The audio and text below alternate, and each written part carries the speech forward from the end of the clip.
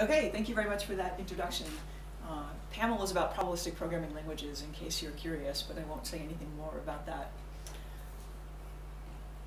Also, the projector is having fun with some of the titles. It's like challenging you to figure out, can you figure out in English what the title says? So this one is Network Computers Are Unacceptably Insecure, and essentially all computers are networked. So I'd like to start to talk about that by reminding you of this picture. I don't know if you're familiar with this picture of a Jeep Cherokee in a ditch, but I'd like to sort of situate you in that. So I'd invite you to close your eyes and imagine you're driving on Interstate 64 outside of St. Louis, Missouri, so maybe last year's ICFP.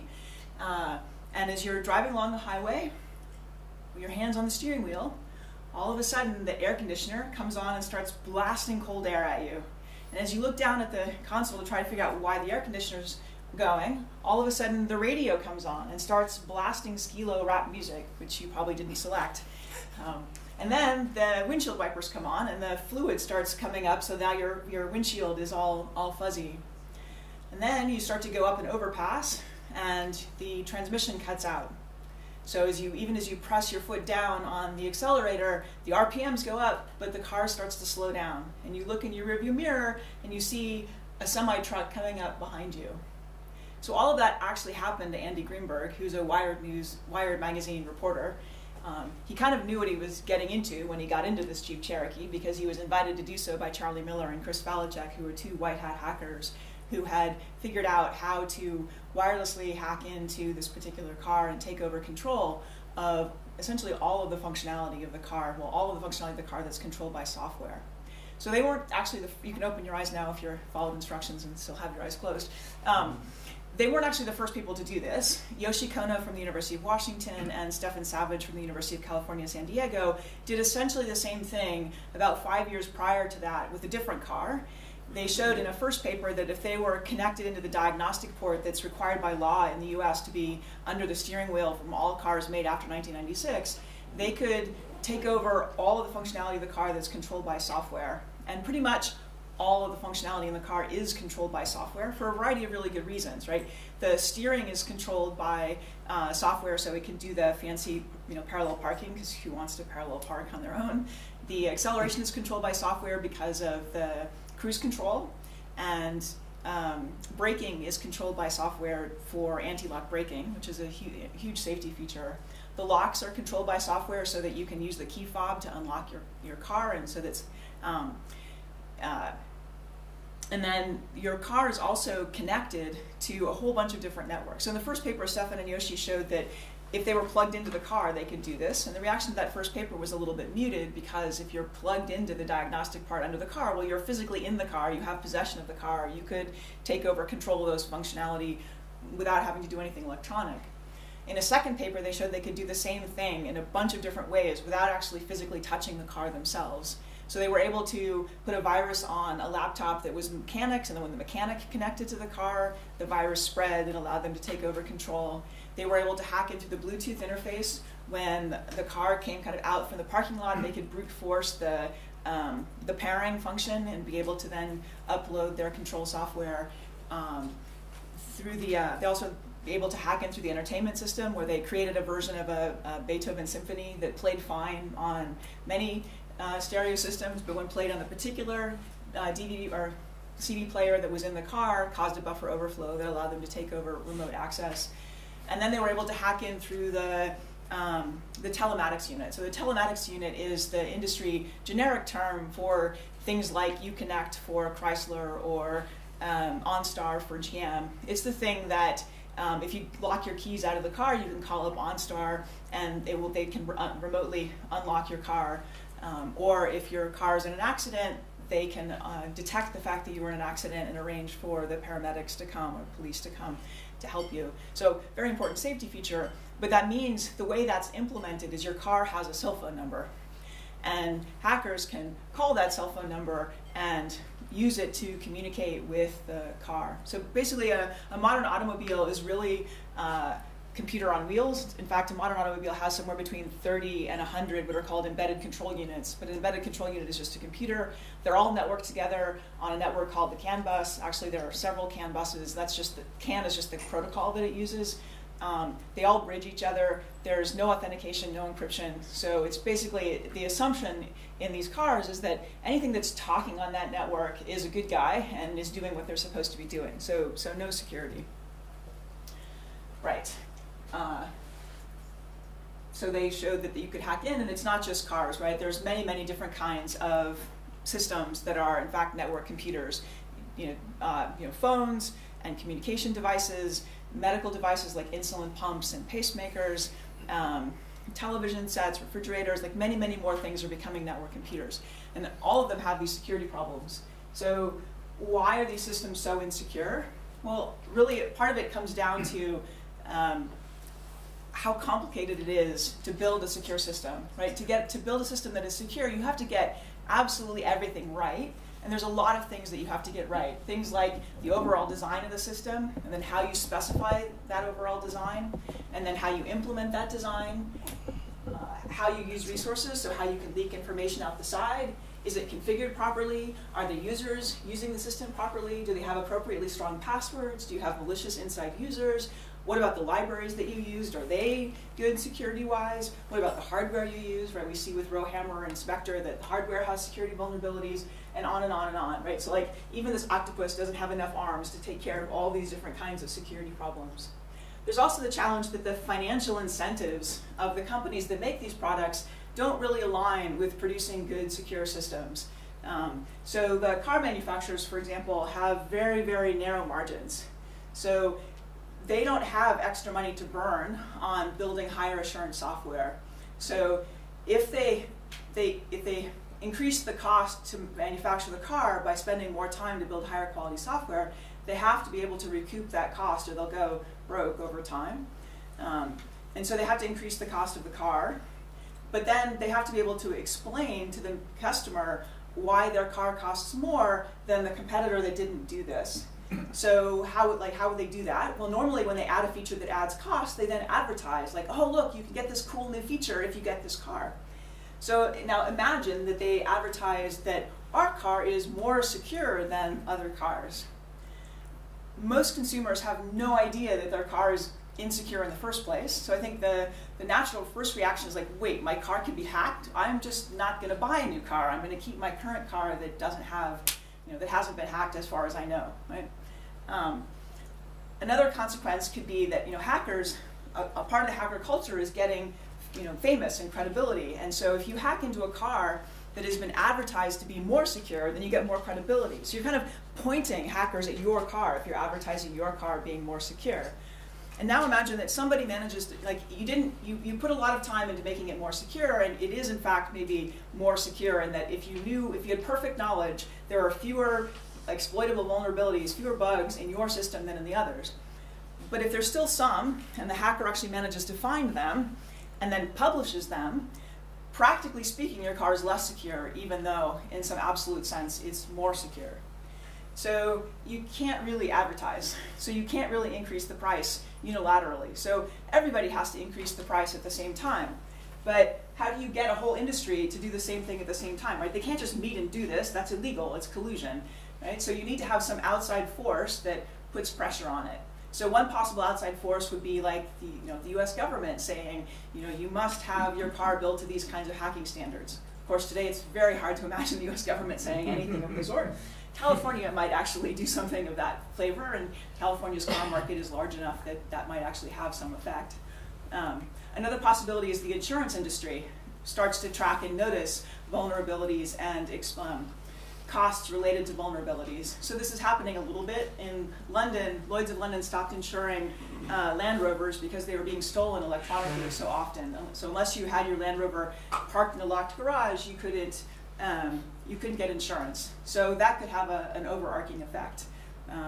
It's starting to be possible to imagine that car companies might proactively decide that they have an existential threat to their existence if somebody sort of hacks into their fleet and disables a whole bunch of their cars. Maybe that would make that particular cause so much damage that the car company would maybe go out of business. So I think there's hope in the long run, but it's still a very complicated process.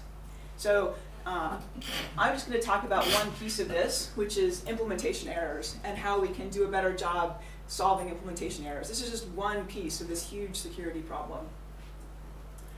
But I would say it's actually an important part of the security picture. So this says there are many exploitable vulnerabilities. So just some terminology, a vulnerability is essentially a bug in the software, someplace where there's a mistake. An exploit is something that takes advantage of that bug to be able to cause the hacker to have some authority or capability that they're not supposed to have. So this chart is published by the Vulnerability DB, and it's their 2018 mid-year quick view. And what it's doing is showing how many of the vulnerabilities that they've reported, how many of them have publicly available exploits or exploits. So the first category is ones where there's a vulnerability, but they don't know whether or not it can be exploited. Then the next one is public exploits, privately available exploits, and then a public proof of concept from which somebody could develop an actual exploit. And what this shows is that in the first half of 2018, 41% of the 10,599 vulnerabilities had a public exploit available. So basically, a lot of vulnerabilities can be converted into exploits. So vulnerabilities are annoying, exploits are dangerous. Right? So a lot of vulnerabilities are dangerous. And then those vulnerabilities can cause bad things to happen. So the title this time is Ubiquitous and Pernicious. So these vulnerabilities sometimes allow hackers to take over remote control, so to get remote access, and sometimes they allow the exfiltration of information. So just some examples. The Microsoft Security Bulletin MS-15078 reported the remote execution on every single Windows platform that was supported at the time that was triggered by a buffer underflow in the Adobe Type Manager library. So any Windows platform that you were running at that time could be exploited using that particular vulnerability. And then Heartbleed had a missing bounds check, so another bug in the code that allowed an attacker to be able to exfiltrate information in a way that left no trace that there had been any kind of attack on your machine. So remote code execution, exfiltrate vulnerable information. Basically, vulnerabilities can cause bad things to happen. This is exploit kits leverage software bugs. So the actual process of converting from a vulnerability into an exploit is unbelievably difficult. The hackers who do this are geniuses. Like the ingenuity and the sideways thinking that they have to put in to be able to do that is mind-boggling. Some of them also have an entrepreneurial spirit. So after they figured out how to convert the bugs into exploits, they can package them up and sell them essentially on the dark web. What's scary about this is now you don't have to have the genius of being able to convert the vulnerability into an exploit on your own. You just have to be able to know how to go and buy it and then be able to use it. So it's sort of enabling using exploits for the masses, or at least a much larger collection of people than who can actually do the exploits themselves. Right, so we need to fix this situation. So the hypothesis here is that formal methods can eliminate many exploitable vulnerabilities. And if you've been around for a while, your reaction is probably like, oh, come on, right? The formal methods community has been saying this essentially since the beginning of software. So like for more than 50 years, the formal methods community has been promising we can get rid of vulnerabilities. So some skepticism is in order. So what I want to talk about now is why now is actually a good time to revisit this hypothesis that formal methods actually can say important things about security. So one of the things that's different is that there's faster hardware and more memory. So it turns out that formal methods is largely a search process. And so being able to search a large space very, very quickly, incredibly important for formal methods to be able to be practical.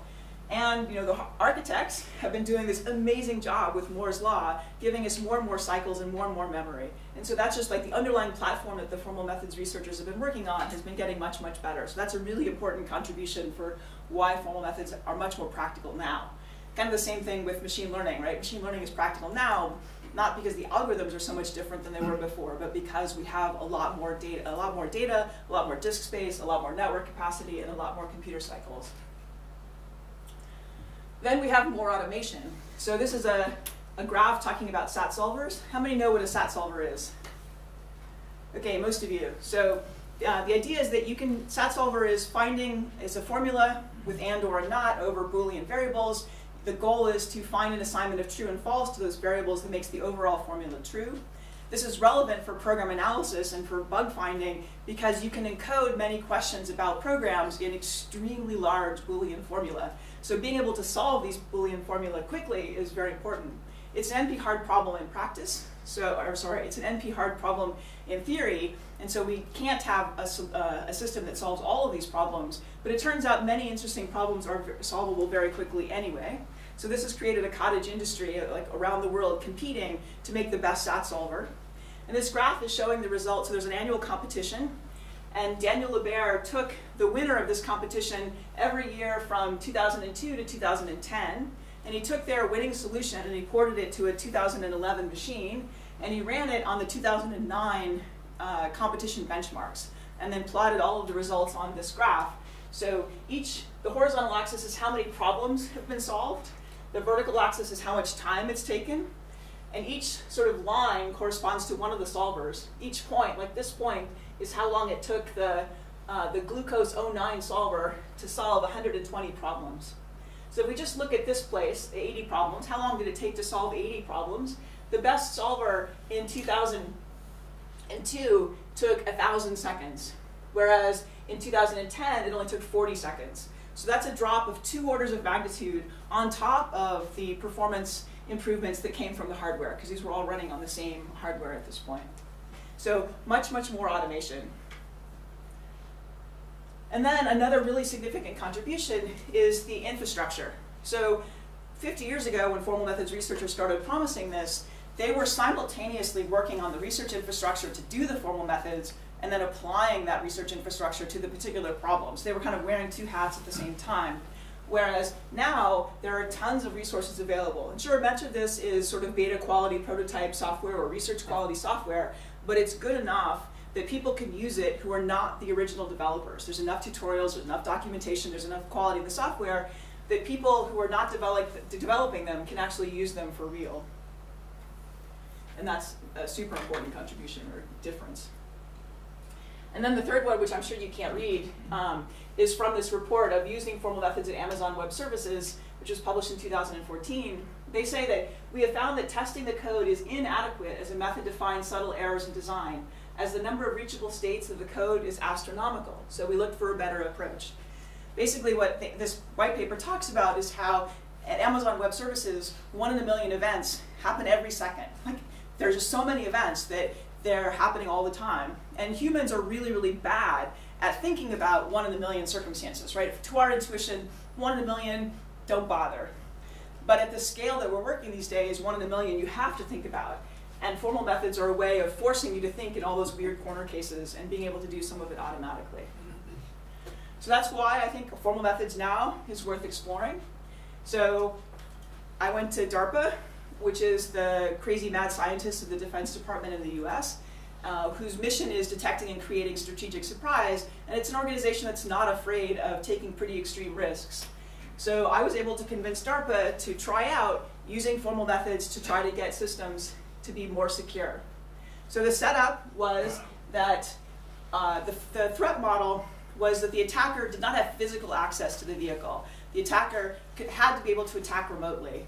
And that assumption was because attacks that you can do remotely are much more scalable. You can do them from anywhere in the world. And so our sort of the threat is much, much higher than a threat where you actually have to get physical access to a system.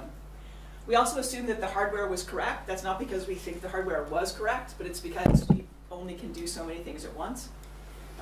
We had various experimental platforms, including quad-copter, which you can just buy off the shelf from Amazon. It had about 100,000 lines of code, plus Boeing's unmanned little bird helicopter, which is a fully functioning helicopter. It can take up to 2 pilots, but it can also fly completely autonomously. Then at the beginning of the program, to assess the security profile of these vehicles, we had a world-class red team spend 6 weeks trying to break into the platforms. And they were able to take over control of both the quadcopter and the unmanned little bird, really without breaking a sweat. So on the quadcopter, this was not at all surprising. The manufacturers biggest concern, in some sense, is probably like the quadcopter is flying in the park and no one can connect to it, as opposed to too many people can connect to it. Whereas for the Boeing engineers were quite surprised that the red team was able to take over control of the helicopter. They thought they had done a really good job doing the security. They might have done a good job, just not quite good enough. So to get a demonstration of how this works, I'll try to play the video.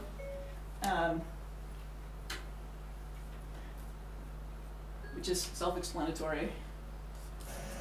This is an AR drone quadcopter. We'll be using its airframe in our research vehicle in the HACMS project. Eventually, we'll upgrade its control electronics so that we can host the provably secure software that we're developing on the project. But for now, it serves as a convenient platform to demonstrate the kind of security vulnerabilities we're concerned about in HACMS. Even though it is essentially a toy, it illustrates the same sort of vulnerabilities that can be found in many network-enabled cyber-physical systems, including automobiles, SCADA systems, and aircraft. The AR drone is controlled using standard Wi-Fi technology. It acts as a Wi-Fi access point to which you can connect with a phone, tablet, or PC running the ground station application. AirCrack is a readily available software package for monitoring and injecting traffic onto wireless networks. We will use it to attack the AR drone from this laptop. First, we identify the physical address of the drone access point. Next, we send commands to deauthenticate all clients, including the ground station. The ground station now has no control over the vehicle. The attacker laptop has taken control of the vehicle, and the ground station is not able to reconnect. Finally, we can send arbitrary commands from the attacker laptop. In this case, we will simply cause the vehicle to land. Even though this was a very straightforward attack, it is representative of some of the current threats to network cyber-physical systems that we will address in the HACMS project. So that showed that the hackers were able to pretty easily hack in and take over control. So then what the blue teams then, the formal methods researchers, got the opportunity to go and revise the software, replace the software in the system, and then at the end of the 16 months, they had to give the system back to the red team to attack again. So on the quadcopter, what they did was they started out with the one that you could buy from Amazon, and then they replaced the hardware to give a slightly more powerful chip. They put in an RTOS, and then they put in a hardware abstraction layer so that they could run the original quadcopter software on top of this new underlying platform. And then they started to go to work on this piece, replacing pieces of the original software with higher assurance versions. So they replaced the free RTOS with a high assurance one that was built by NICTA, which is now Data 61 in Australia. They generated the flight control code by writing in a domain-specific language embedded in Haskell that would then generate the C code along with proof assurances that could be checked in a model checker. They generated the glue code to connect everything together from a high-level specification, and then they put all of this into a reasoning system that allowed them to prove properties about the overarching system. So they were able to, in the 16 months that they were working, they were able to build stability-controlled, altitude hold, directional hold, and denial of service attack detection into the code, and they got about 80% of the GPS waypoint navigation built. So they had almost all the functionality of the quadcopter they started with. They also proved properties about the overarching system. So they proved that it's memory safe, that it ignored all malformed messages from the outside world, that it ignored all non-authenticated messages, and that every good message that actually reached the quadcopter was executed on.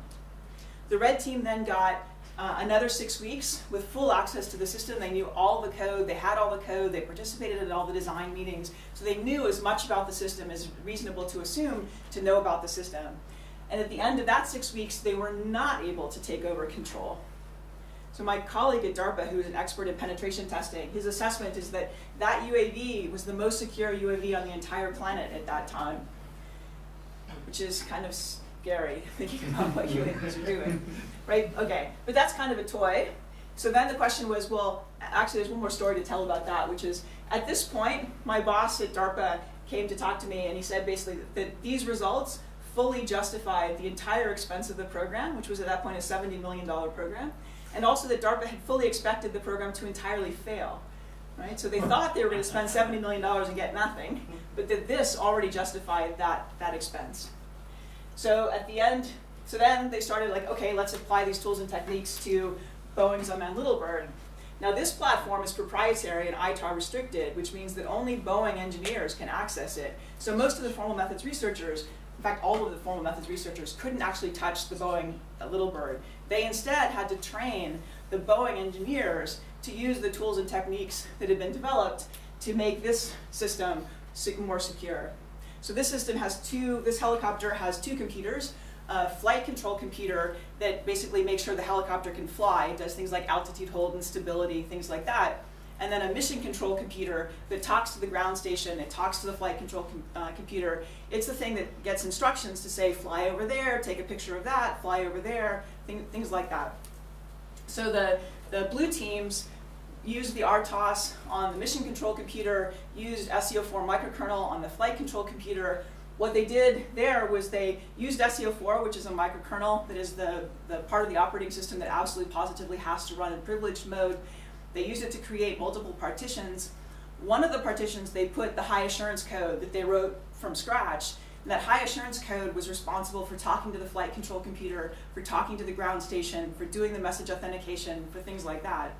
The other partition, they put the code that they didn't care particularly whether it was secure or not. So they decided that they didn't care about the security of the camera code. So all of the camera code they put in the mission control computer. All the legacy code that they didn't get around to worrying about the security, they put on the mission control computer. So then at the end of phase 2, they allowed the red team, instead of having to attack the helicopter from outside the helicopter, they allowed the red team to put whatever code they wanted in that insecure partition on the mission control computer, and they charged them to break out or disrupt the operation of the overall helicopter. All they could do was fork bomb themselves. So they could cause their own partition to go down, which would cause the high assurance partition to kind of like, oh wait, that partition went down again, let's reboot it. So it would take off the camera for 10 seconds at a time, something like that. But otherwise they were unable to affect the operation of the helicopter at all. And DARPA was so confident that at the end of phase 3, they allowed them to do that test while the helicopter was in flight with 2 test pilots in the helicopter. And again, nothing bad happened, so that's good. The US passed the John McCain National Defense Authorization Act in 2019. That's what pays for the Defense Department. In that law, they directed the Department of Defense to study formal programming and protocol languages for software code development and other methods and tools developed under various programs, such as the HACMS program. Right? So the program was so successful that even Congress knew about it and told the Department of Defense to explore using these techniques. Okay, so that's some evidence that we are in fact ready to use formal methods for security critical applications. So I've been talking about formal methods for a long time, but I haven't actually told you what they are. So when I wrote this talk, I started looking around for definitions of formal methods. This is a representative one, which basically says it's applying a whole bunch of theoretical computer science to problems in software, which is not very informative. I think it's an example of one of these things that you know it where you see it. What I would say is they're techniques that are based on math, that are machine checkable, and that they're capable of proving properties about software or hardware or actually models of those. But it's really important to read the fine print, right? They only do what they really say they do, not what you think they do. Your assumptions can be unreasonable. If you assume false, you can prove anything, and your guarantees can be too weak. So you have to be very careful in using formal methods that you know what you're getting. So there are a whole bunch of different kinds of formal methods. There's a whole bunch of ranges. So this graph kind of shows the space. The horizontal axis is how much user effort is required to use them / how much they scale. So here, it's like fully automatic, and you don't need, and you can scale to as much code as you want. Over here, it takes PhD years to use, and you're talking about thousands of lines of code. And so the quad-copter was about 80,000 lines of code. Then we have how much strong the guarantees are. So at the bottom, you have type safety. So any type checker is in fact a formal method tool. In the middle, you have things like no runtime errors. And at the top, you have full functional correctness, maybe even resource usage. And the kind of tools go from type system to symbolic execution, model checkers, static analyzers, runtime monitoring, automatic theorem provers, and then the interactive theorem provers. We're seeing a lot of, and then these orange things are systems that have been verified or properties have been proven about them using that particular technique. So the strongest properties come about in the interactive theorem proving in the top quadrant. Okay, so now if you think about like what kinds of software do you really most want to have verified? Right? You probably don't care if your Atari game is verified or your Facebook app is verified. But there are other kinds of software that it'd be really nice to have that verified. And the kind of things that come to mind are like separation kernels, hypervisors, real-time operating systems, compilers, garbage collectors, file systems, web browsers, sandboxes, crypto. And the good news is that for each one of those categories, there are already practical systems, maybe research proof of concept, but like big enough to do real-world things that have been proven to be fully functionally correct in the published literature. So just to pick two of them that are representative and particularly influential, one of these is the SCL4 microkernel. So as I said before, a microkernel is the core part of an operating system that absolutely has to be in privileged mode. It has things like the ability to set up partitions where nothing from one partition can interfere with another partition. So this group in Australia, which was called NICTA at the time and now is called Data61 because having a world famous brand that you change the name of is a really good idea. They implemented and proved the SCL4 is correct in Isabelle and HOL. The actual microkernel is about 10,000 lines of C code. The proof is 480,000 lines, which is quite a large, bigger effort.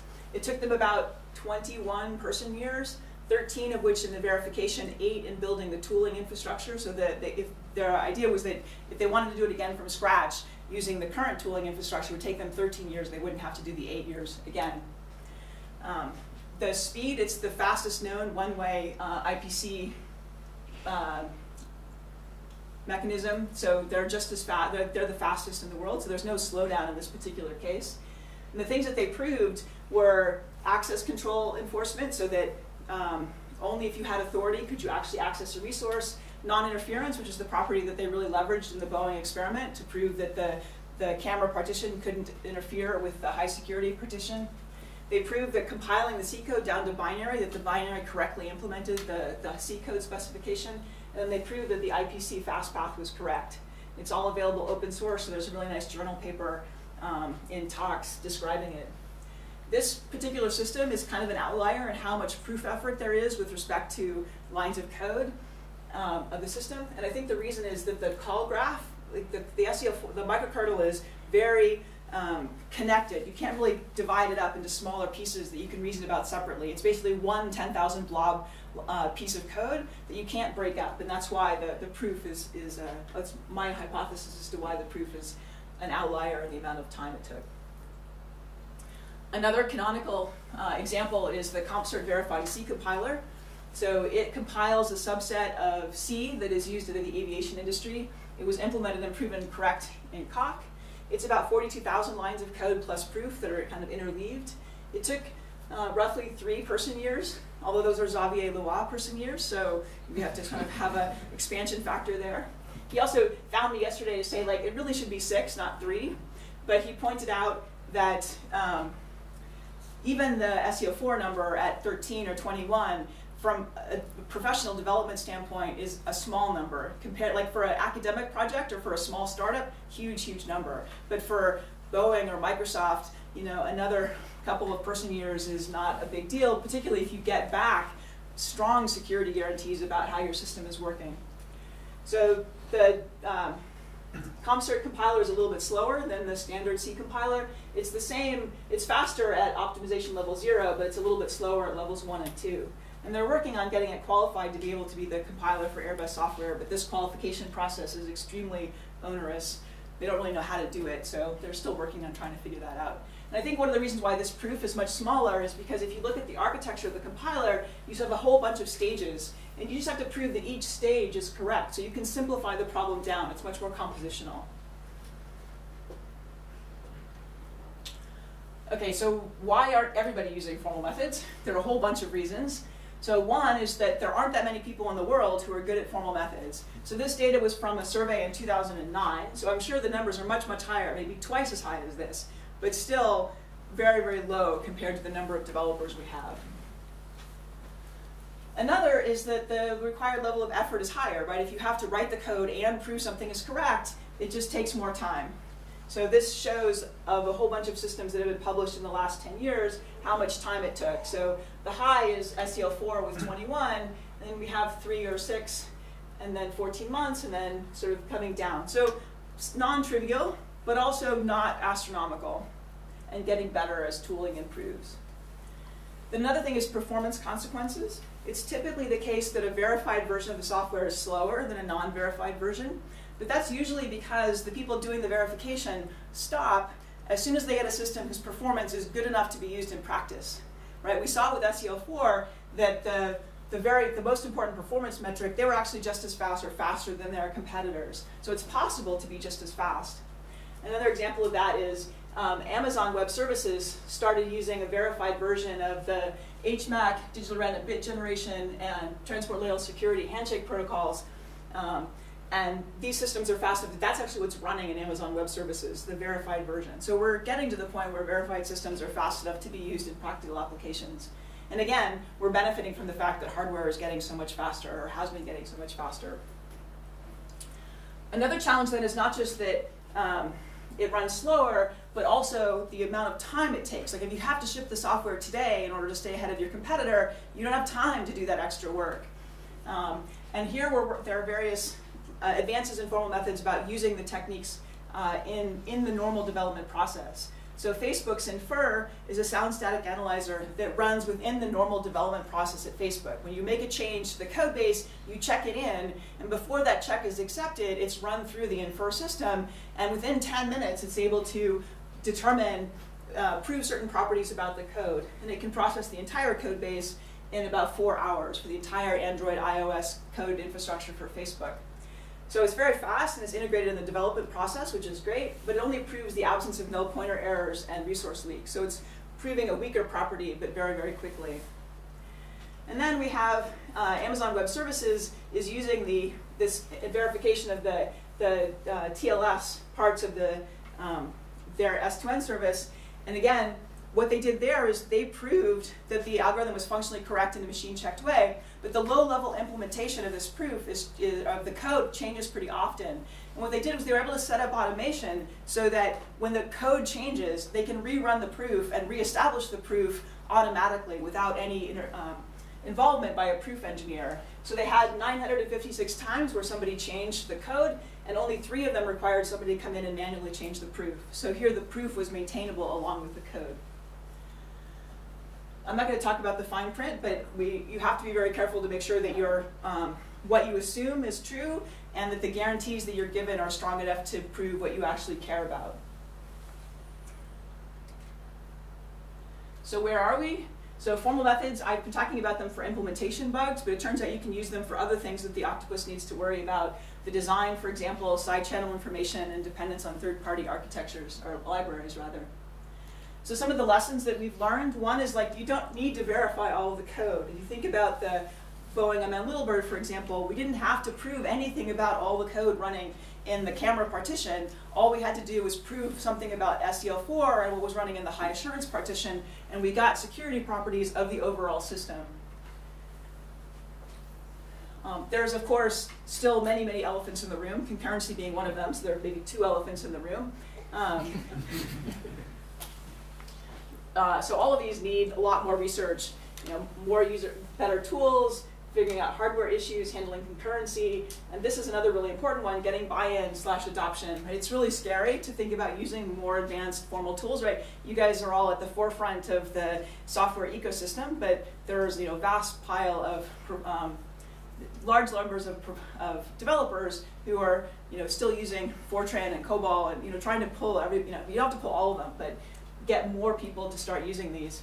So at Amazon Web Services, for example, when they started using formal methods, they didn't talk about them in terms of formal methods. There was like one guy who was really worried about their 1 in a million problem, and he thought formal methods could work, so he went and read some material and had the idea of using some theorem proving technology, and he figured out how he could do it, but he needed to get other people to do it, and he didn't want to talk to them about formal methods. So he went and got one other guy, and they talked about it, and then they ran a tutorial for everybody about some of these things, but they called the methods exhaustively testable pseudocode instead of formal methods, and everybody was really excited afterwards, like, I want to figure out how to use that exhaustively testable pseudocode, and since, they've been using this ever since. So the accessibility is really important.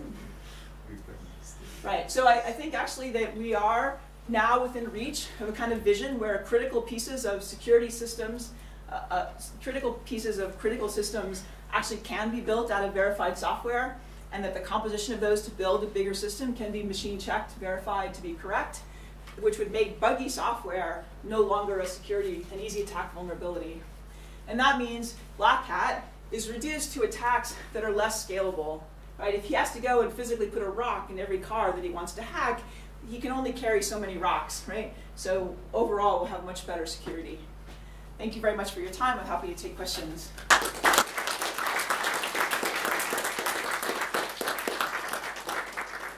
Yes? You said that if the system is separated on small components, it's easy to verify. But isn't it true that verifying each component is not the same as verifying the whole system as a whole? Right, so it doesn't verify everything. Absolutely. Right, so the quote, or it came from the CompCert case where you could prove that each piece was doing, was translating from this level IR to that level IR, this translation was okay. That particular proof, you can then take all of those things, and if the assumptions line up, you can check that the assumptions all line up and you get the whole piece. You can prove certain kinds of properties that way, like functional correctness properties. But you couldn't prove memory usage. There are other properties that are global that require a different approach. And part of why the SEO4 example is so much higher is because everything was this kind of global property that you had to prove, kind of taking the whole thing into consideration all the time. So yes to both, basically. Thank you. Yes? So what about the car in the beginning? What about the car? Is there any hope to verify code in the car? Because it's very different from a code that is running on a train or on a plane. Yeah. There's so many different combinations in the codes. Is there any hope to verify this? Yeah, so let's see.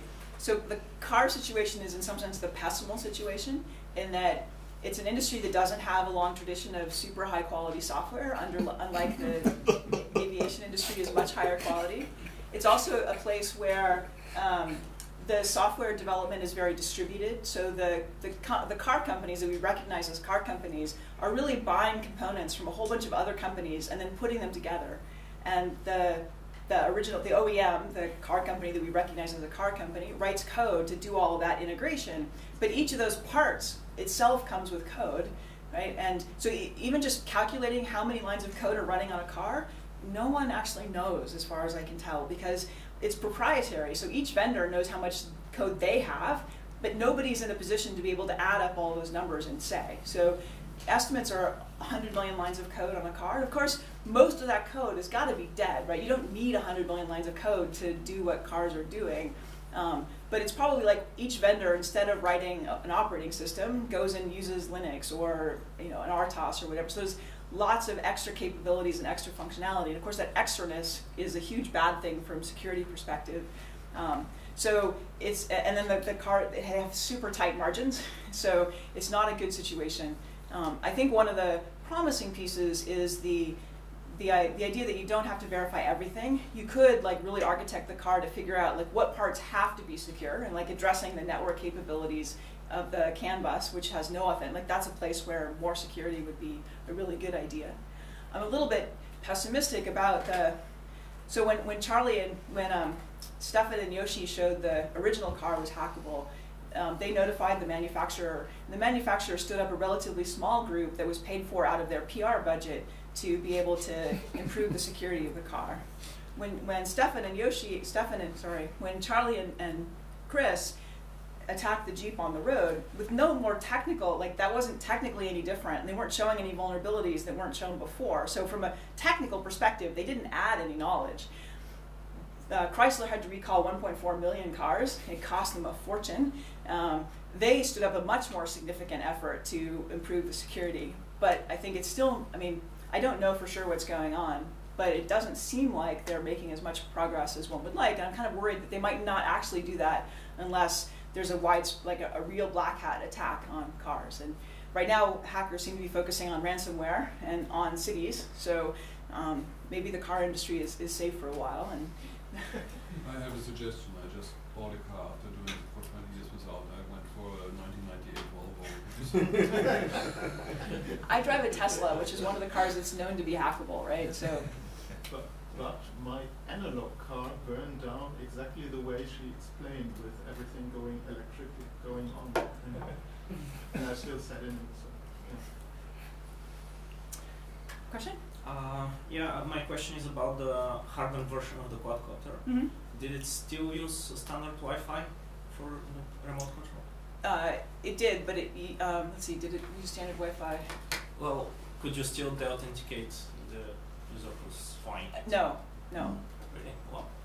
Yeah, so that's part of the code that they really did verify was they rewrote the authentication piece so that they knew who the ground, like they could verify that the ground station was an authenticated ground station and that they were only talking to the authenticated user. That's part of what they proved about the whole system.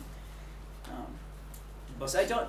Well, I guess if you jam the signal in some way. So jamming the signal, that's an attack that still would work, right? They don't. Yeah. They can't do anything about guaranteeing that the messages get to the quadcopter, but they can prove that they only listen to the messages that came from a legitimate authenticated person and that have the right format. Yeah, right. Right. So they proved that if a message reached the quadcopter, then it was acted upon. They didn't prove that if a message was sent by the ground station, then it was acted upon, because they couldn't do anything about jamming. Yes? Is anything about the code for the quadcopter, for example, publicly available to like try to reproduce proofs? Yeah, so all of the quadcopter proof is available open source. You can get it from Galwa, and the talk has a URL where you can download the quadcopter software. The Bowen code, no, but the quadcopter code, yes. But that was in some, like why we did it with these two. One was the open source, so like everybody could see it, and then one was a real system that people would be like, oh, okay, this isn't a toy. Yes? Yeah, one more. Yeah, okay. So a very hopeful talk you gave us. That's nice. And I was thinking of this Amazon TLS thing. You said, well, they made a proof, and then later on they changed the software, but only 3 times the proof had to be redone. Right. So I was just think of the practical implications of that. I can imagine Amazon asking someone expert to do that proof, and then they go off and have the proof running, and then at once something pops up and they have to adjust the proof. So they have to find someone knowledgeable enough to do this 3 times a year. And that might be kind of hard to, of course you have to have that team in-house, but we are not that far. So there are some practical implications there. Did they tell something how that was solved or how they do that? Well, so Amazon Web Services is a pretty serious commitment to formal verification. They have one of the best formal verification groups. And I think part of the reason for that is what they're doing is they're providing hosting cloud services for like the financial industry, who is super concerned that what goes on in their partition and what goes on in somebody else's partition do not interfere or affect each other. And so I think for Amazon Web Services, it's financially a good investment for them to have this capability. So I think that in their case, the formal methods engineers are working on other things that they care about and then periodically get poked to go fix this particular problem. I mean, Amazon is not typical of software development, but I think what will happen with formal methods is that the sort of very high cost places like the financial industry, the medical, aviation industry, will do the initial investment. The military, right? So basically, the military and the finance are going to do the initial investments, and then we will develop the tools and techniques and know how to do this, and then it will gradually expand out to broader software. So like that was the hope with HACMS, right? The military cares because they know their adversaries that are trying to get in the way and stop their ability to accomplish their mission. The hope is that we develop those tools and techniques, and then the procurement officers in the Pentagon can write requests for systems that have requirements about you have to prove these properties in a machine-checked way. The expectation is that the defense contractors would immediately respond by saying, like, that's impossible. And then the procurement officer can say, like, well, these grad students did it on HACMS, why can't you do it? So then they develop the capability, and then they can bid and compete in that area. And then they have this capability that they could then start to use in other markets, and medical devices are another like super relevant Like my husband has a pacemaker. I would love to have his Wi-Fi. Oh, yes. Yeah. Right? Like they move this wand over his chest. Like, okay, we're now setting your heart rate to 80. You're like, yeah, okay, verify this code, please. Yeah. Thank you very much.